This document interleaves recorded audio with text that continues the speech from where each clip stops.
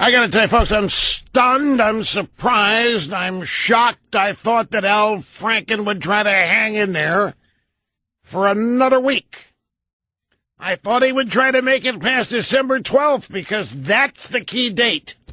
If Al Franken, I told Snerdley, as I was all ready for Franken to continue to stay in the Senate, not resign, defy his party, I told Snerdley before the purchase to get it on record why I thought Franken would do that. Turns out I was wrong. Okay, so Franken buckled to the pressure of his own party.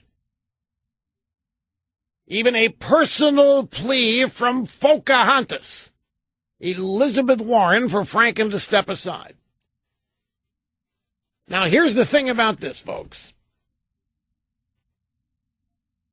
Yeah, we had a 7th and an 8th woman surface this week with explicit claims and details about the mistreatment they experienced at the hand and mouth of Al Franken. But I don't believe that all of these, what's the number up to now? 38 Democrats demanding I don't think it's about him.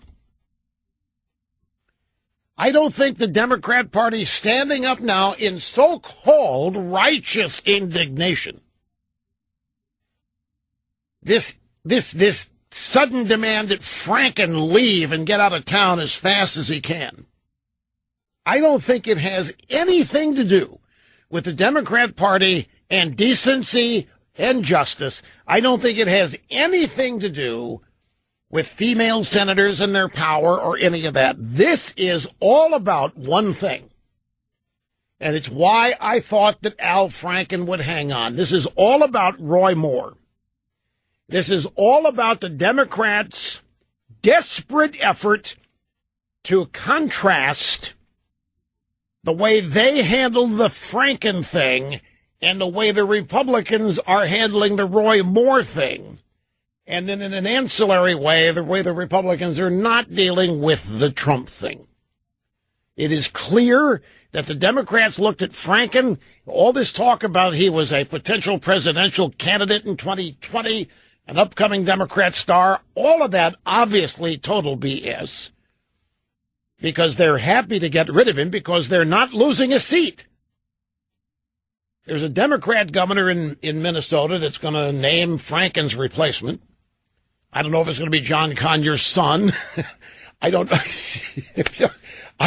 if it's going to. Keith Ellison is the name that's being bandied about. But regardless, the Democrats are going to hold the seat. So Franken became expendable. Franken became a pawn. Franken became a non-entity. Franken became a nobody to them. At the end of the day, they didn't care about Al Franken. At the end of the day, they don't care about individuals. They never let Al Franken face his accusers. You know, Franken wanted to go to the ethics community. He wanted these allegations examined. He claimed all along that he would be found innocent. But they weren't going to let that happen. No ethics committee, no Franken being allowed to hold on. No Al Franken not be allowed to face his accusers. Al Franken gone. See you later, Al. Maybe you could call Lorne Michaels at Saturday Night Live and get a gig there again. Just tossed Franken aside. And it was a groundswell that happened in the last couple of days. And I'm telling you, it isn't about any newfound decency on the part of the Democrat Party or newfound morality. It is all about Roy Moore, because the polling data that's out there in Alabama, they are convinced that Moore is going to win. So now they're going to try to turn what they think is going to be a Roy Moore victory into an albatross around the Republicans' necks. And it began today by telling Al Franken to take a hike. Look at this story. This is the Washington Post.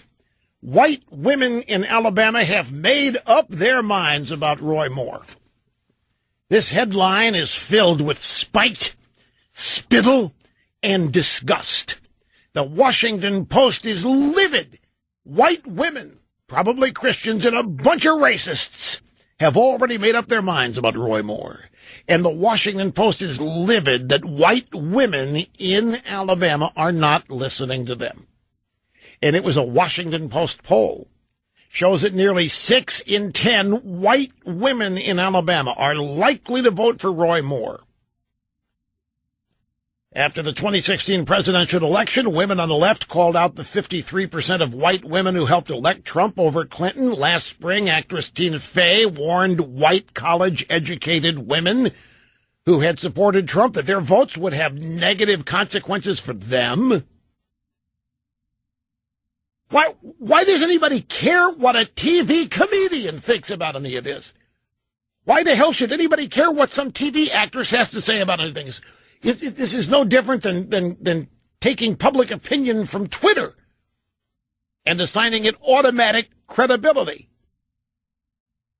So anyway, you white women in Alabama, you have become the enemy. You're idiots. You're racists. And probably sexists. And you're blindly... What these people in the media don't... If they would have just shut up, if the media would have just reported this 10% of the way they did,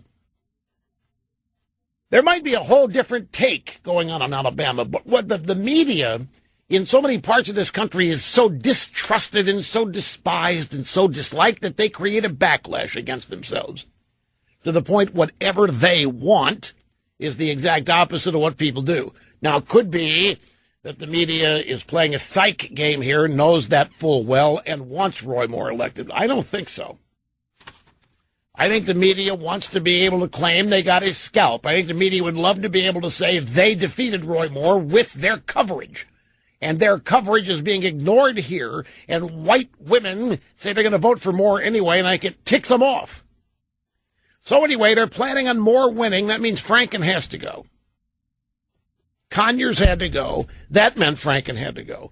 You can't kick out the octogenarian black guy and leave in the pencil IQ senator white guy from Minnesota. You can't do that. Not on the Democrat side, where identity politics is everything. This is also about, I think, Kirsten Gillibrand. She's serious about being in the race for the Democrat presidential nomination 2020. And I think a public position here on the reprobate Al Franken, how he's got to go, is all part of that. But I told Snerdley, and Snerdley can confirm this on Twitter where he hangs out. I told him if Franken could just hang on to December 12th when the election happened, or whatever happened, more wins, more loses, it doesn't matter.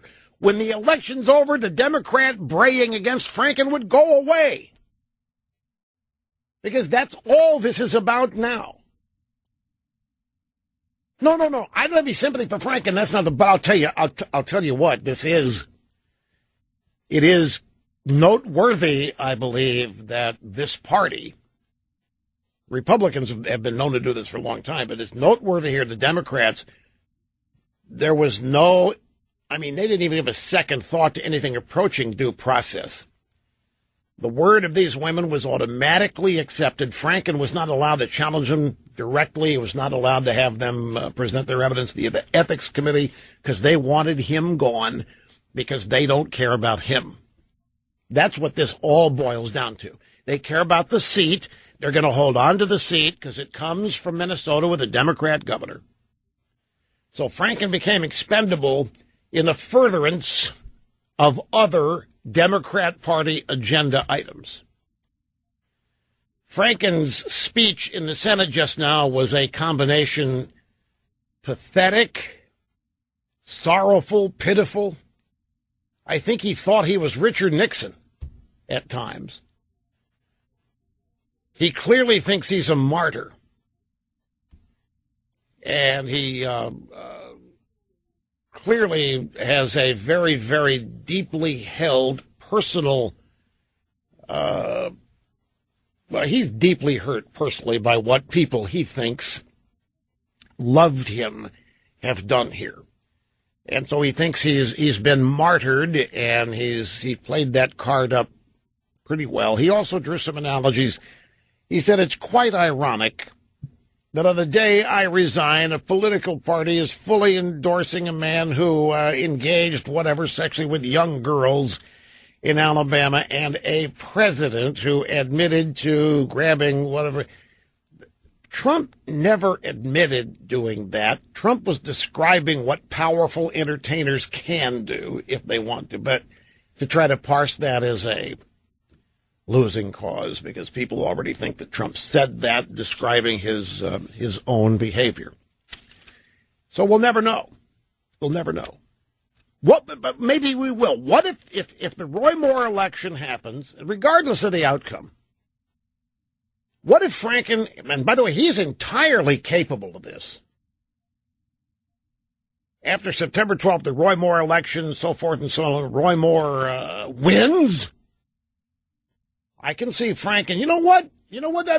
After this, I'm not leaving. I retract my resignation. If the Senate's going to seat this clown, there's no reason I should be quitting here. This is outrageous. Wouldn't be surprised whatsoever. Let me take a quick time out, my friends. We'll do that and be back and continue with all the rest of today's exciting excursion into broadcast excellence right after this. Now, a lot of you might have laughed when I say, Franken might change his mind and not resign. Well, I want to play a couple of sound bites here for you from Senator Franken today, and you'll see why I opined as I did. Hear from his speech on the Senate floor about a half hour ago. Over the last few weeks, a number of women have come forward to talk about how they felt my actions had affected them. Wait a minute. Hold on just a second. So let me. Where is the one I'm looking? Well, go ahead. I guess it's in this one. Go ahead. Keep playing it. I was upset, but in responding to their claims, I also wanted to be respectful of that broader conversation, because all women deserve to be heard. No, stop it. Here, I want to get soundbite 20. Time is the essence on this program. I don't have a lot of it. Goes through. Grab soundbite 20. This is the point I want to make. Play it. 3, 2, 1. Hit it. I know in my heart that nothing I have done as a senator, nothing, has brought this honor on this institution. And I am confident that the Ethics Committee would agree. Nevertheless, today I am announcing that in the coming weeks, I will be resigning as a member of the United States Senate. Stop the tape! In the coming weeks, I will be... He has not resigned. He has stated his intention to resign in the coming weeks. This means that Franken will still be able to vote, for example, on legislation. Say the government shutdown, say the tax bill, if it ever gets out of conference committee, any other item that comes up.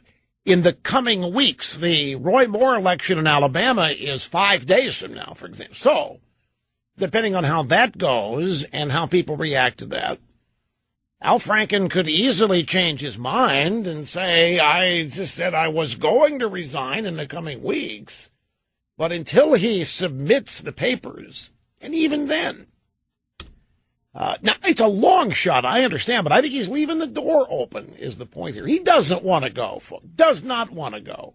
He doesn't want to go back to being a comedian. This made him, in his mind, somebody.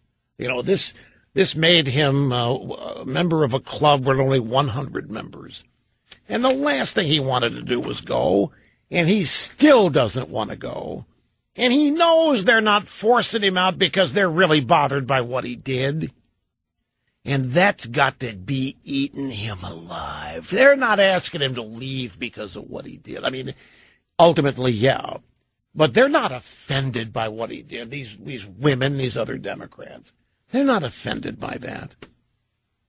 They see Franken resigning as a political opportunity. I'm telling you, it's all about Roy Moore, which then makes it all about Donald Trump. Grab audio soundbite number 21. This is close to the wrap-up. Let me be clear. I may be resigning my seat, but I am not giving up my voice. I will continue to stand up for the things I believe in as a citizen and as an activist. But Minnesotans deserve a senator who can focus with all her energy on addressing the challenges they face every day. Now, the polling data on the 2020 senatorial election in Minnesota, at this stage, it doesn't look good for Franken. There is no guarantee that he would win re-election right now because of this. And in his remarks today, he alluded to the fact that really the mitigating factor here is the people of Minnesota and how much he treasures them and how much they mean to him and how honest and hardworking they are and how thus they deserve an honest and hardworking representative and senator. But this has caused problems for his reelection bid. It's not automatic.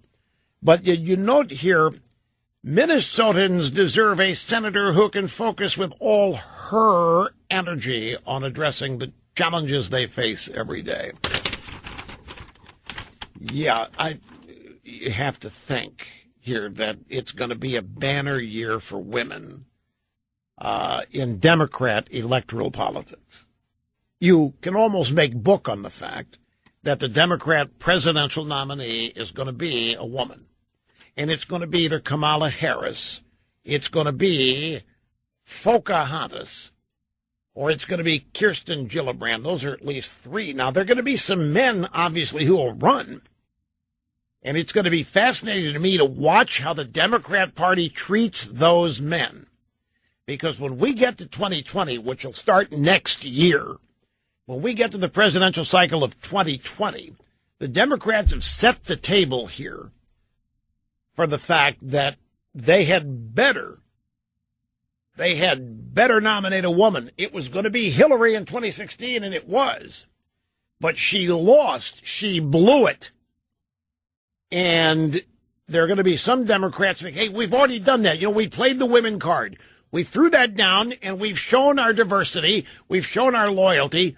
We don't have to set ourselves up and limit ourselves by requiring and demanding a woman be our nominee. So there are going to be some guys that want this gig, too, although it'd be hard to name them right now, but they will surface. So it's going to be, and of course, what happens in the 2018 midterms is going to be hugely determinant here.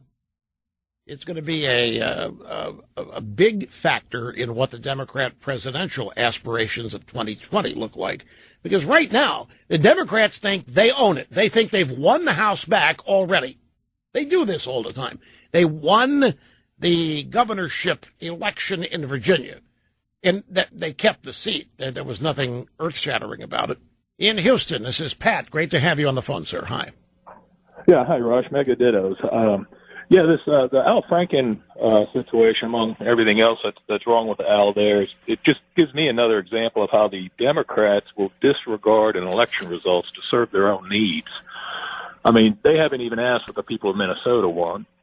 And then the comparison is that the Republicans are saying, hey, let the voters in Alabama see what they want to do with Roy Moore.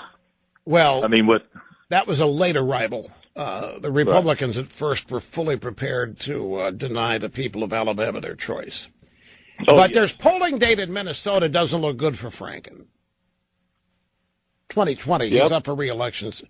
So they do have that. And Franken even made a very roundabout reference to that. But look, you're right. Basically, the Democrats don't care about Franken. All they care about is not losing the seat. And if they get rid of him, then they think they have the moral high ground going after Trump and Roy Moore. And they don't lose a seat because Franken will be replaced by another reprobate Democrat. Right. But you think Franken shouldn't go? Is that where you're going? You think the people of Minnesota being denied their senator they elected here? Is that what your point is? Yeah, I don't think he should go. I mean, in Franken's situation, look, there's no cigar, there's no blue dress. I mean, we have a guy who was handsy at photo ops. Now, he's a creep, but they knew he was a creep when they elected him the first time. Well, wait, did they? Well, he had an admitted history of drug and alcohol use, and he's an entertainer from a late-night party show, Saturday Night Live. And those are all resume enhancements on the Democrat side. Right. But I don't see that there's anything that is new here on Al Franken that people didn't really know about him when they first elected him. I mean, let me ask you this. New shocking moment with Al Franken. Let me ask you. I think the biggest argument against Al Franken is Al Franken Senate, really? Just the idea that it never made sense. I mean, if I were Democrat, I'd have been embarrassed about it the moment they stole the 300 votes to give him the victory. Yeah. But look, let me ask you a question. Let me ask you a question. Let's say that Franken would have told him to pound sand, and I'm not going. I'm staying. And they got 38. Is that the latest count? 38 Democrats told him to get, and he said, no, I'm staying. What do you think? If you want him to stand tall here and say, I'm not denying the people that voted for me, they're not getting a say in this, and I'm not leaving until they tell me I'm out, and they can't do that till 2020. So you, Gillibrand, and the rest of you, to take it somewhere else. What do you think would happen to the Democrat Party if Franken had stood his ground? Oh, well, they would. I think they would start to implode, or they'd look weak backing off. But I think Franken's problem is that he's trying to think like a senator here, and he's stepping down. And if he was true to himself, he'd come out and say, look, I was an idiot when you elected me, and I was acting like an idiot, so I'm going to stick around to be the idiot that you elected. I think he may still, because he said he's going to resign in the coming weeks. He still wants to vote on the tax bill, the government shutdown, and maybe if he decided to stay, I don't know, I just came up with the question myself. I'll have to think about it. But if he decided to stay, defy Schumer, because that's who he'd be defying. He'd be defying Schumer, and then whoever Schumer's second in command is, I don't even know. Who's the deputy leader in his?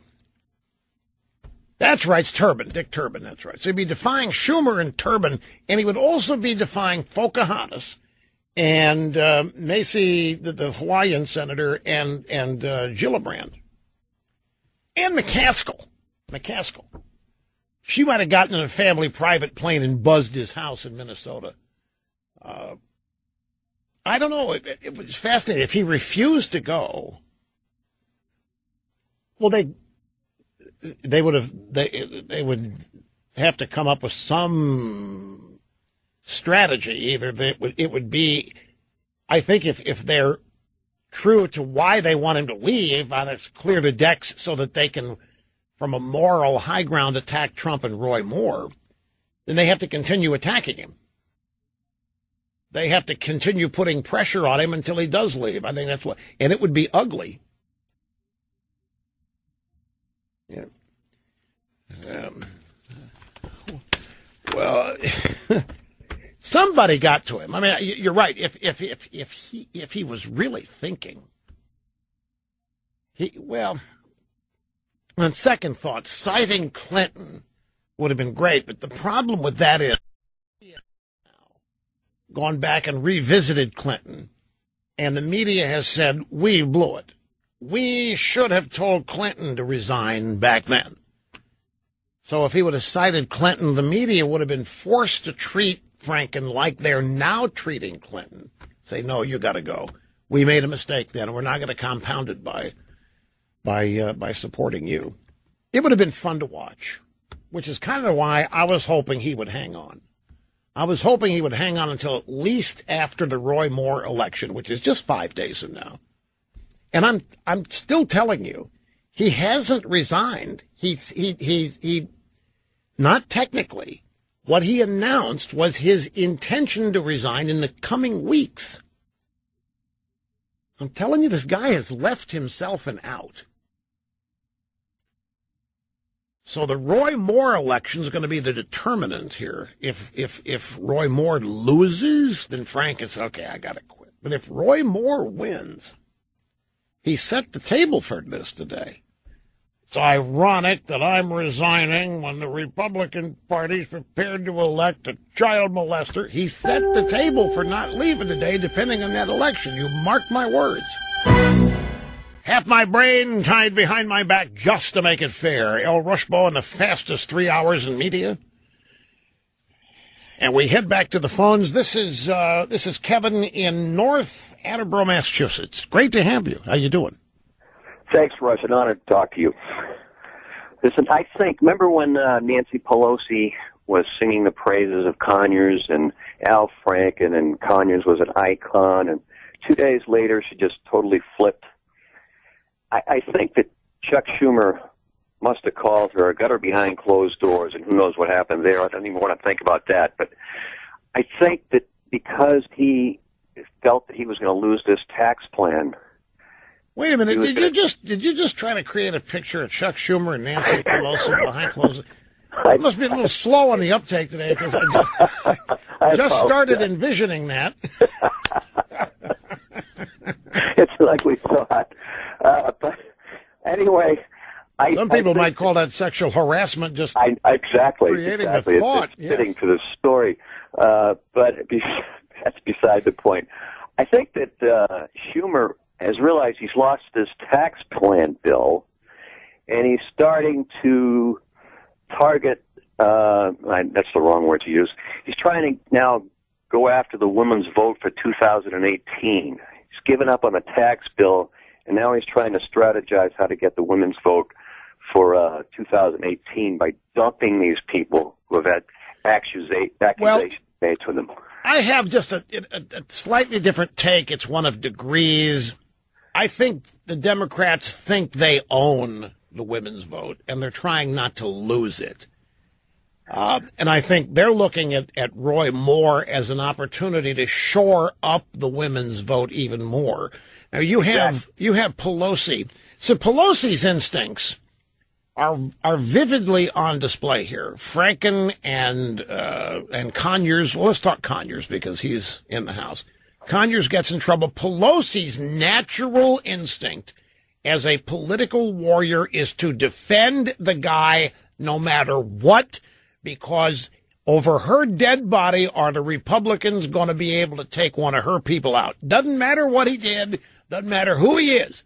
The Republicans aren't going to take him out. That's her natural instinct, and it's every Democrat's natural instinct. They will defend no matter what it is, rather than allow the Republicans to take any of their people out. They're going to take them out if they're going to be taken out, not the Republicans. So then maybe you're right. Schumer calls her. They have a conference, and he reads her the Riot Act and details the long-form strategy. She's not in the best of shape in the House either. There's a lot of people want her gone simply because she's Jurassic Park. And they want more youthful leadership because the millennial vote is important to them. And old people get moved. Once, the 1849 demographic, once you're out of that, how old are you? I'm 66. Okay, so you and I don't count anymore. Once you're past the 18 to 49 demographic, they don't care about you anymore. Advertisers, politics, all of that. They just assume that you're who you are. They can count on you. But they're giving up trying to persuade you.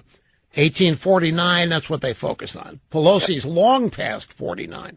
So the business about defending Conyers and 2 days later deciding to throw him overboard, probably the result of what you say. Schumer sits her down and says, look, we can't defend this given everything else that we've been trying to do with Trump. And she sees the light. Conyers has to go. They forgot to factor in the Congressional Black Caucasians. They goofed this up in any number of ways. Well, just to kind of back up what I was saying, though, this morning I saw on Fox a poll that 77% of Democrats are in favor of ousting these people being accused of sexual harassment, and 51% of Republicans are in favor of that. And I think they're going to run with this narrative throughout the whole next year, right up until Election Day. Well, I don't doubt it. But that 77% of Democrats there's a reason for that. The Democrats have made this an issue. Feminism, pro-choice, and all this, they've made it. These 77% of Democrats just being loyal. Right. That they're kind of getting hoisted on their own petard here. They never, I'll guarantee you, they never expected this Weinstein stuff to drop or this Matt Lauer stuff to drop. They thought they'd be able to protect that. Right. Even while they zeroed in on Trump and Roy Moore. So well, I think they think they've got the women's vote, and they're trying not to lose it, which is why you can bank on the fact that they're going to pull out all the stops to make sure their presidential nominee in 2020 is yet again a woman, particularly if Trump decides to run again. But I think they're making a bunch of assumptions that are wrong, and they're making these assumptions way too soon. For example, they really, folks, do not doubt me, they think they have won the House in 2018. They hate Trump, and so they think everybody else does. The reasons they hate Trump, they think are the reasons everybody else hates Trump. They hate Republicans, and they think they have succeeded with their buddies in the media in making everybody else hate Republicans.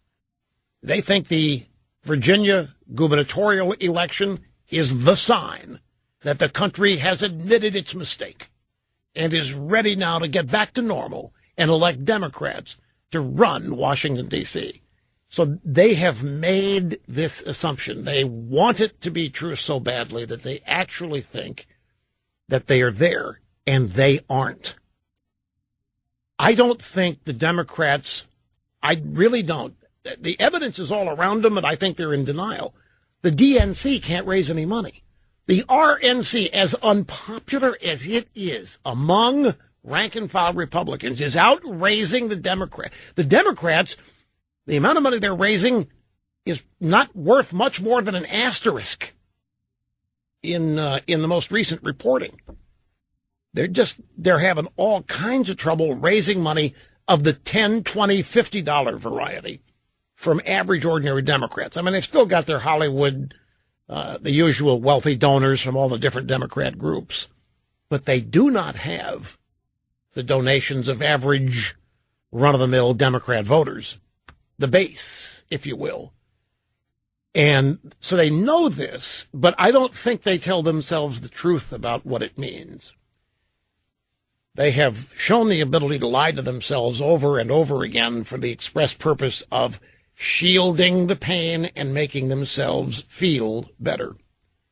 And because they think that they've come back, they're looking at Franken and all these others, a liability. They've won it. 2018, it's in the bank, but not if Franken stays. So Franken's got to go.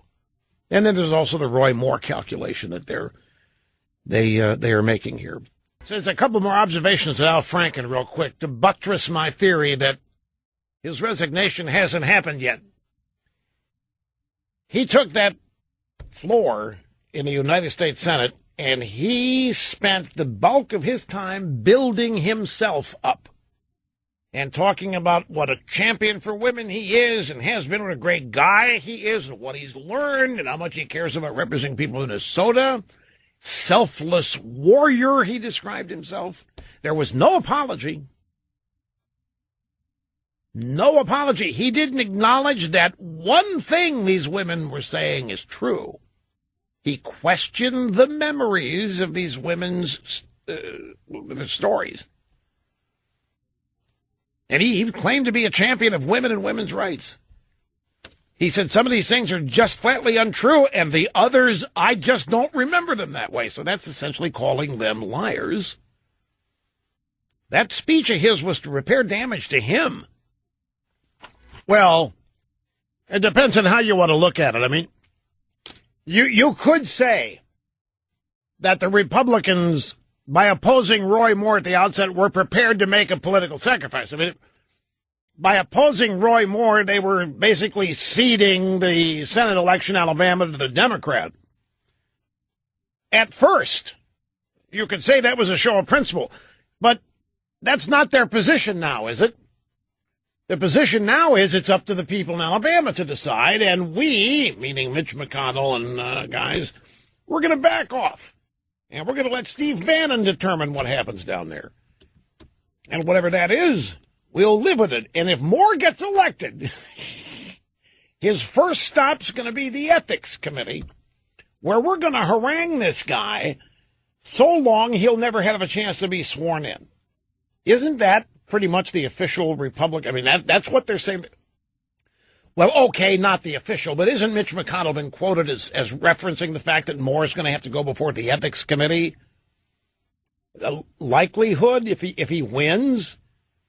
The point that I'm talking about an email, I got an email from at the top of the program in the break here at the top of the hour that the Democrats are trying to get away with occupying moral high ground when they're not losing anything by getting rid of these guys. They're not losing anything by getting rid of Franken. And they're not losing anything by getting rid of Conyers. But the Republicans, according to the email, were willing to lose a Senate seat to maintain their morality by opposing Roy Moore. And the emailer says, you need to point this out. Republicans deserve credit. The Democrats are a bunch of phonies. Well, look, if I think the Republicans should be happy that there's anybody out there that wants to look at them that way in this. But why are you frowning? Why is something not registering with you on this? Well, what was stupid? What was the stupid political play?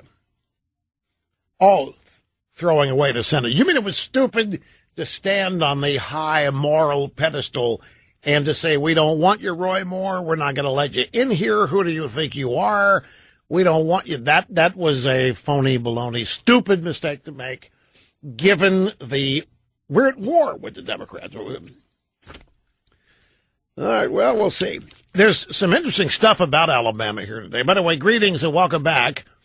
Rush Limbaugh at 800-282-2882 if you want to be on the program. This story is from the Montgomery, Alabama Advertiser. An anti-Roy Moore ad is misinforming Alabama voters about their anonymity in the voting booth, according to the state's Secretary of State, John Merrill. John Merrill's office on Tuesday released a statement on an ad representing a targeted effort to misinform and confuse voters. The ad featured a voiceover and a stand against Roy Moore graphic. The ad is paid for by a Doug Jones PAC called Highway 31. And the ad basically said, your vote is public record, and your community will know whether or not you helped stop Roy Moore. Well, now that's flat-out BS. Your vote is not public.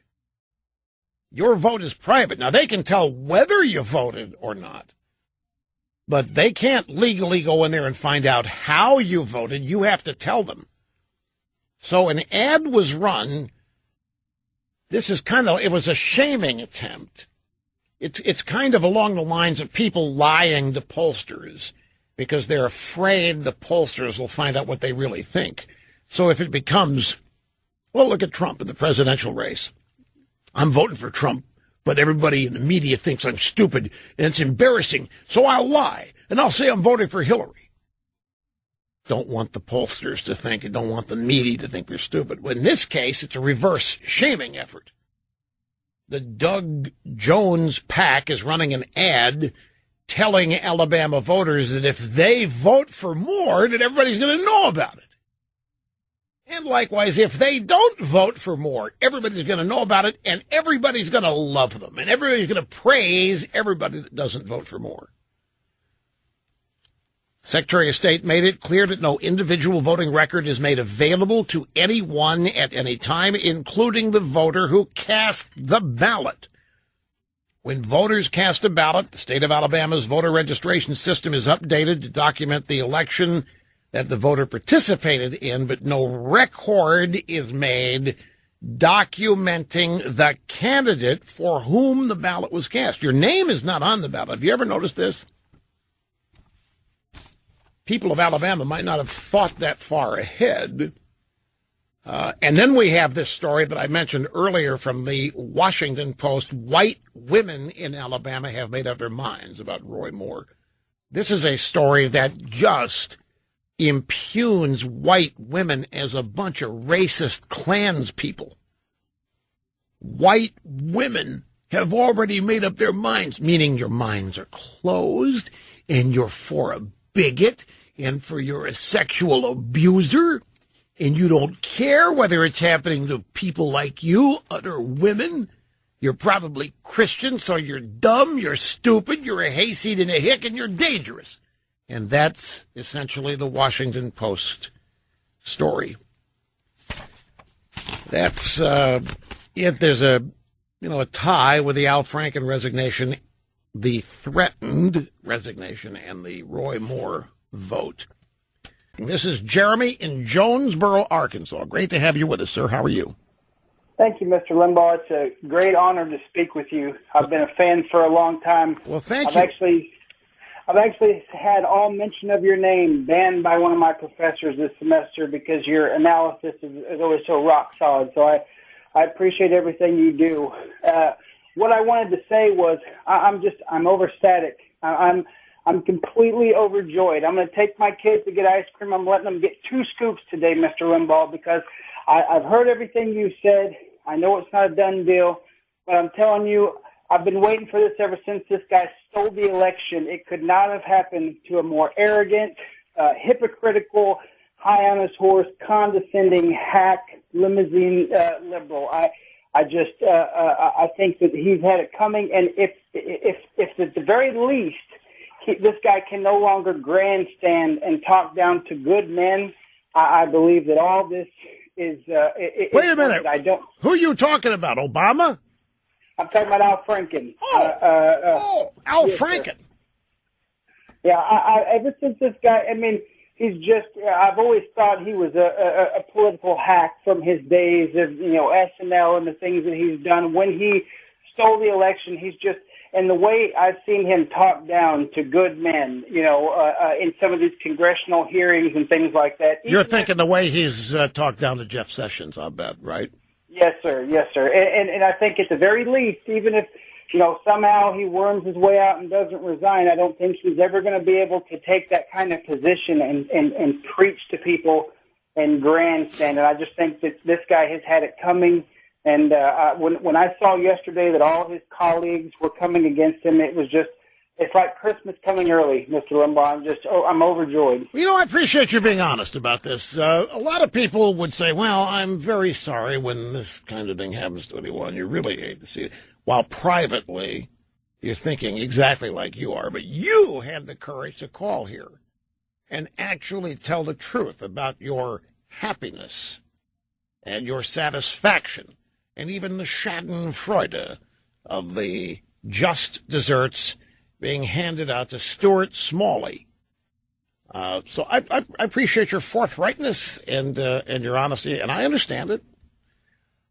A lot of people had no idea who Al Franken was until the Jeff Sessions testimony, when Franken started berating him, and it was over this Russia stuff and connections and the insinuations that Franken was making against Sessions. So I understand how you feel about this. But he's not gone yet, Jeremy, and he didn't apologize for anything. He essentially said that the women who are telling these stories are lying. He didn't use the word, but he said, I don't remember it the way they do. And he used this resignation speech to build himself up as a great champion of women. So he still has a distance to fall here. Meaning you still have opportunities to be even happier than you are today. Well, that's it, folks. Another exciting excursion into broadcast excellence, sadly coming to a close. It causes people to tear up and cry in certain areas of the country, but it's not necessary because we're back in 21 hours. It'll be Open Line Friday tomorrow. And if I was coming down with something, I'd beat it back because I feel okay now. So we'll see you tomorrow.